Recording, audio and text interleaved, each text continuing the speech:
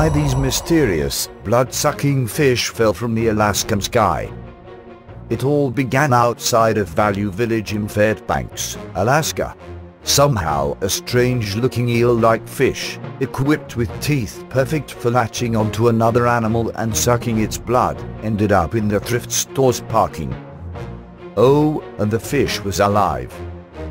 So store employees put the wiggling creature in a bucket of water and called the Alaska Department of Fish and Game to report it. The department has since received 3 other reports of the fish on land in Fairbanks, including one spotted on a man's lawn. They are Arctic lampreys, long, jawless fish that are the most common lamprey in Alaskan waters.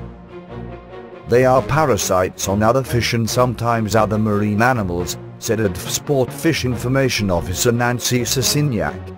They latch on with those rasping teeth and they live off of the nutrients of that host animal. Sisinyak said gulls likely picked up the fish in the nearby Chena River and then dropped them from their mouths mid-flight over the town.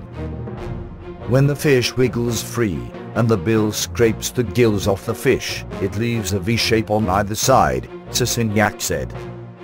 Lampreys start out small but can grow up to 15 inches in length, just as long as the fish found on land. Sisinyak said the disturbing fish do fall from the sky from time to time, but this many reports within a short time frame is unusual. It may be because of an overabundance of lampreys in Chena River, but not much is known about these fish and their life histories, Sisinyak said.